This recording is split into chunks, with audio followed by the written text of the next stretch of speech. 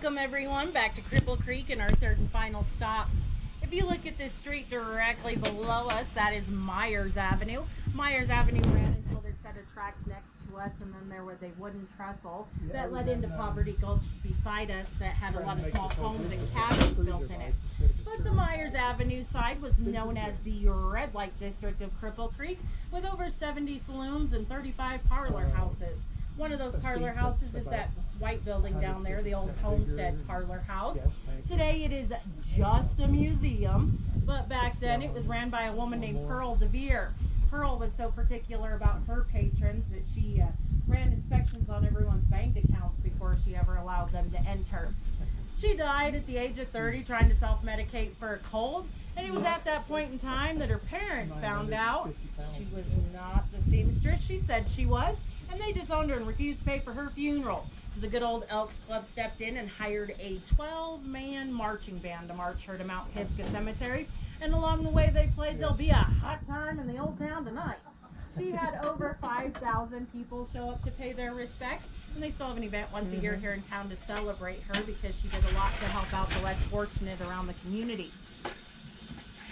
In 1896, there were 2 fires that destroyed the town. The first half of town burnt down when a barmaid and her boyfriend got in an argument and knocked over a kerosene lamp. It was only 3 days later that they had a grease fire in the Portland Hotel that destroyed what was left of town. Back then, everything was constructed out of wood, even the sidewalks. So the city came up with a new ordinance. Anything that was built in the business district of Cripple Creek, which is Bennett Avenue and 1 block either direction, had to be constructed out of brick. That's why you see so many brick buildings downtown today. They're all stamped 1896 or after. One wooden structure that did survive both those fires is this red and white building out from us over here, and it's the Colorado Trading and Transfer Company building. In 1890, there was a rancher named Bob Womack that came up here searching for gold. He wasn't the first person to find it, but he was the first person to start announcing and telling everyone who would listen that he found it, so he was kind of responsible for kickstarting the gold rush here. He found his gold about 1.5 miles up Poverty Gulch beside us. He named his claim the El Paso Lode. Then he decided to go celebrate. He woke up a few days later and found out he had sold that claim for $500 and a couple cases of whiskey. The new owners changed its name to the Gold King Mine, and they made over $3 million from it. But Bob Womack never struck it rich. To the left of Myers Avenue down there, you can't see it from up here very well, but there's a creek that runs beside there. Kind of looks like a big ditch when you're down that way. But that creek runs all the way up through Poverty Gulch, and it's dammed further up the hill. Back in the day, that creek was kind of a difficult creek to get across, and when people first started coming up here, was a lot of ranchers with their cattle. One day in particular, a rancher named Levi Welty was moving his cattle across that creek, and one of his cows fell down, broke his leg. His son decided to get off his horse to help the cow and ended up falling and breaking his leg. And Levi Welty yelled out, "Isn't this some gosh darn Cripple Creek?" And that is actually how Cripple Creek got its name, because it stuck. All right, folks, we're going to head back into the station now, but as we pull forward, if you watch off the left side of the engine way up ahead towards the trees, you'll see a small log cabin with the roof caved in. That was the very first cabin ever built in Poverty Gulch, and it was Bob Womack's cabin. Yeah, more of an industrial. Tranny, Michigan. Because you know if it's coming out.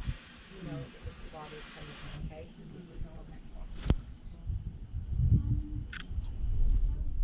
Yeah, looking forward to seeing it.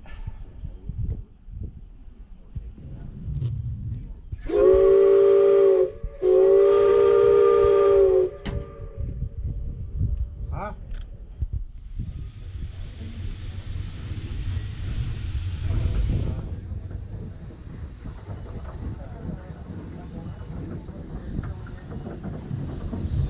We can go up and mess around that cemetery, can't we?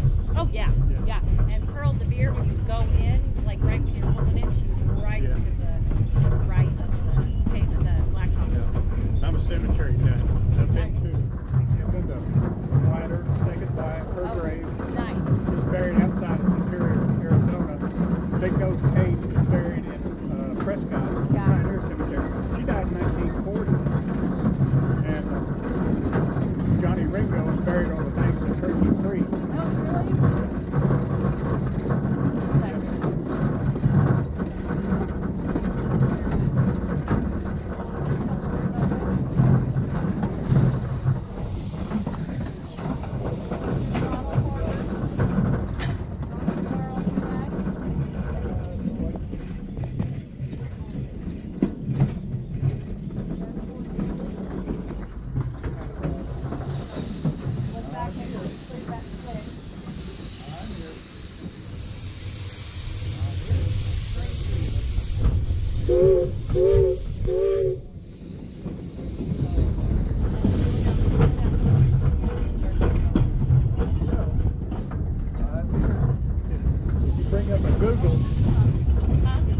Google Uh-huh. and type in Johnny Ringo gravesite, it'll take you right to it. Oh, nice.